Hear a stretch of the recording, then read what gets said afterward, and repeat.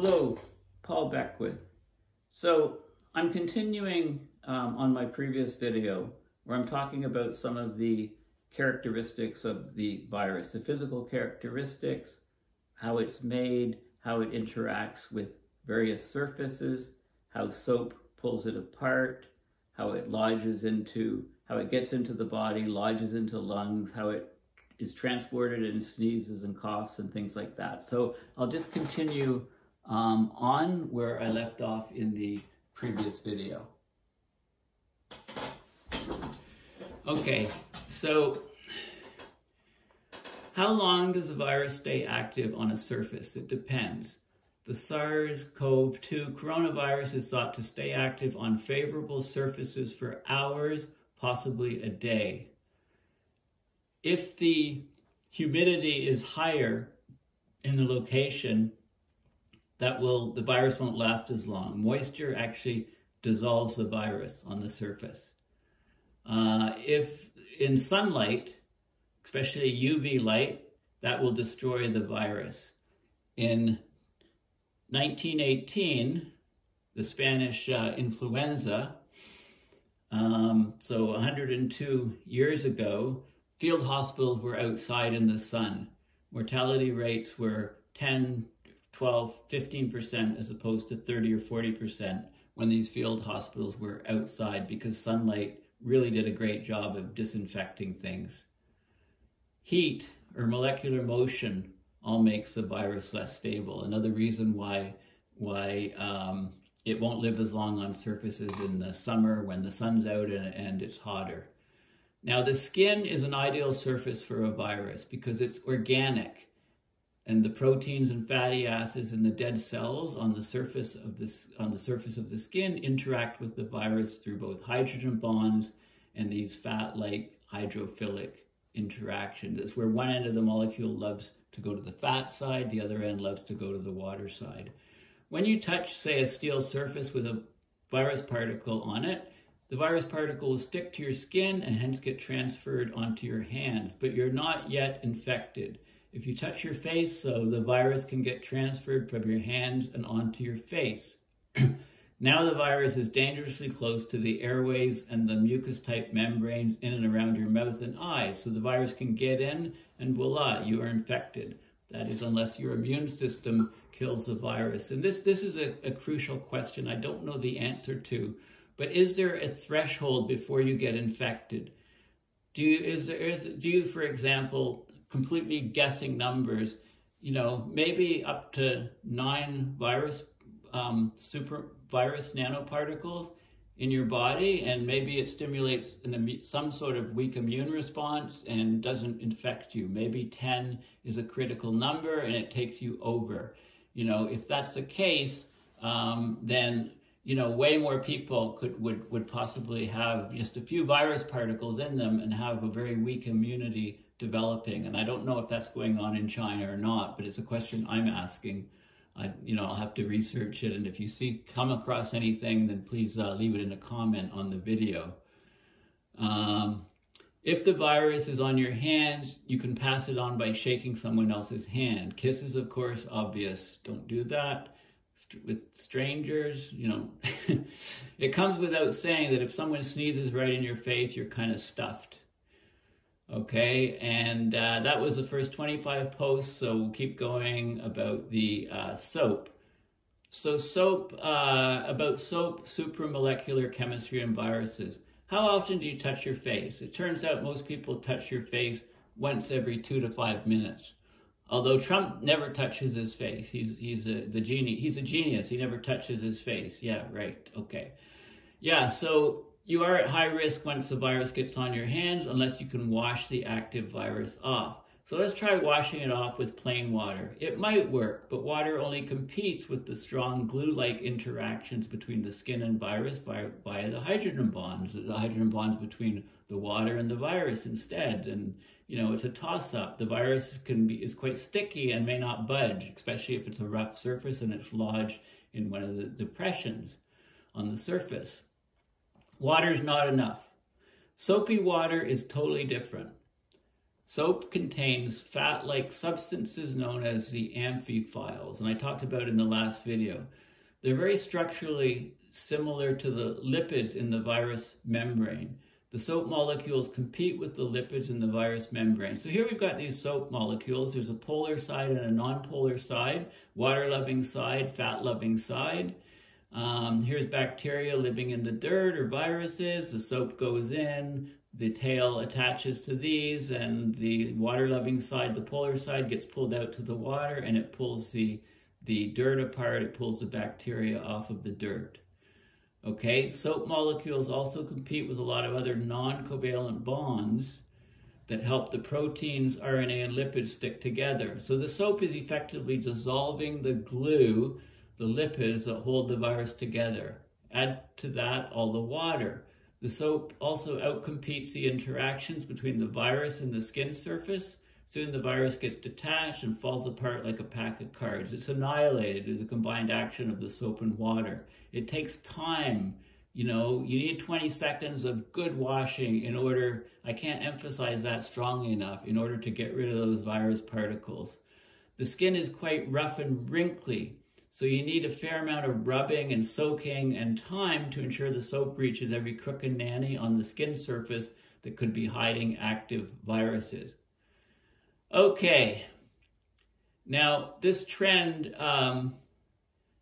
this guy did a post in Icelandic, it took off, then he's done it in English. If you can translate, then please translate this to your given language, acknowledge this guy, and let's work together and try to point out the misconceptions that are occurring on hand sanitizer, why it's sold out.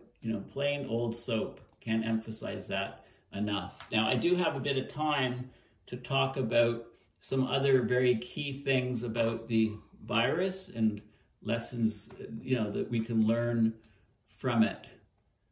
Okay, so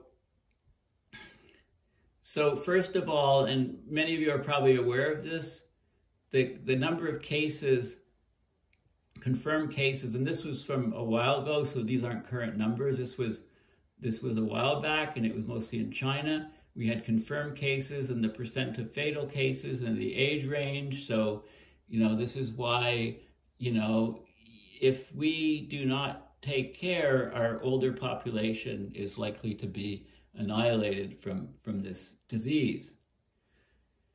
Okay. And what other key points? It talks about the different, where the virus is from.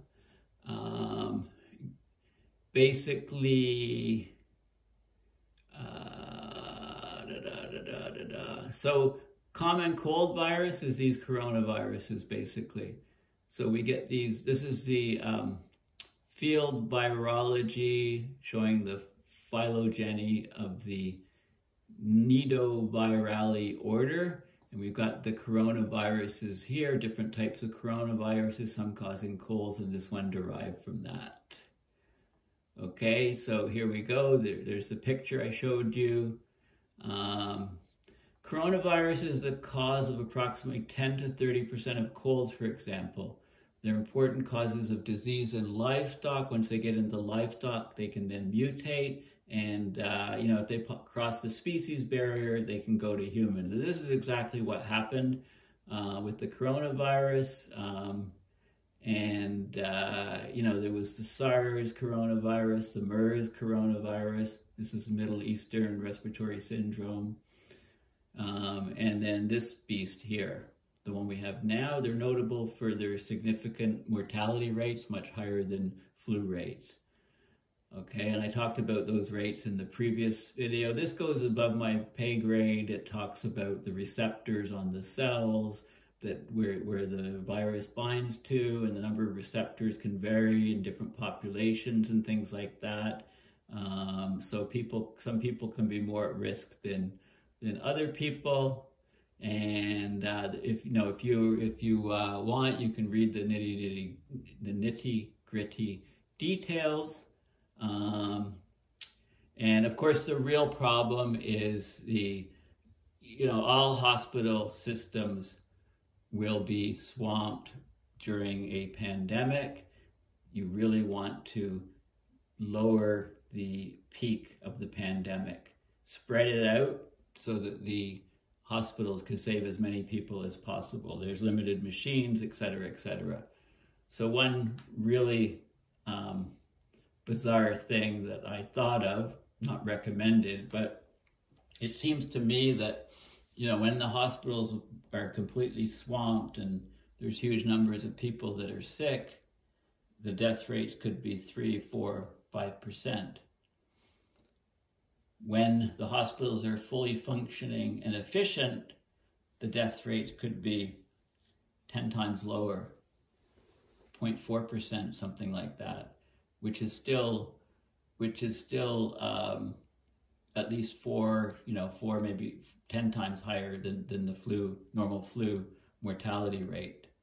So, you know, if you get sick right during the peak of the pandemic, you're 10 times more likely to die than if you got sick when the hospitals are fully functional.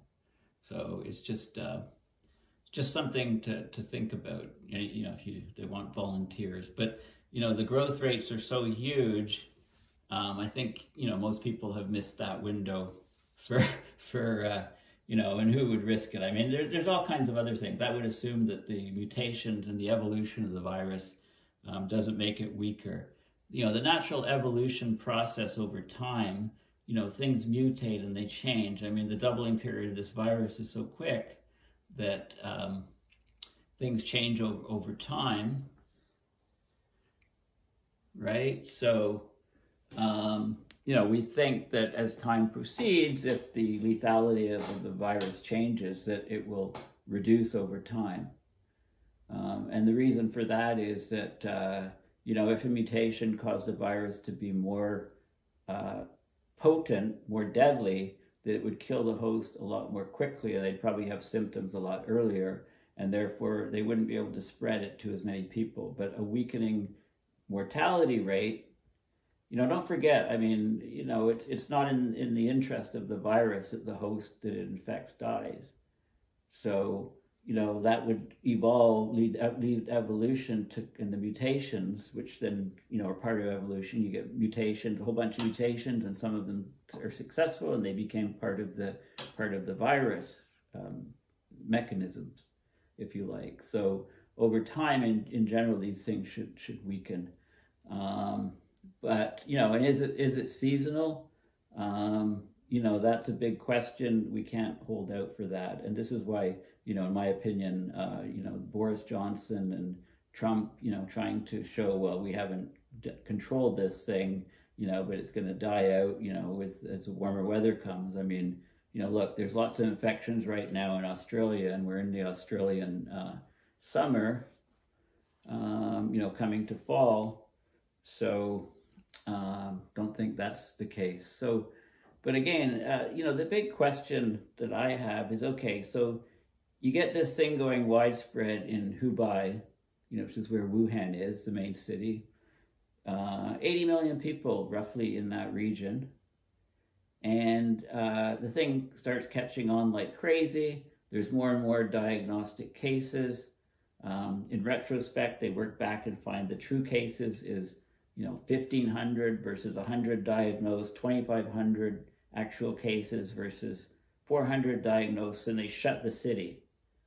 Okay, and then the very next day they realized they needed to shut the surrounding regions, so they shut the 15 surrounding regions, and lo and behold, after a short period of time, the true cases started to decrease, and they're continuing to decrease, and the surrounding regions that were beginning that exponential curve, they flattened out. They've gone almost completely flat if you look at the data from the previous paper that I discussed. So the question is why? I mean, most people there did not get infected, or maybe they did at such low levels they developed some sort of immunity. Anyway, there's lots of questions, lots of clues in this. I have to think about it a lot more. Anyway, thank you for listening, and stay safe. Bye for now.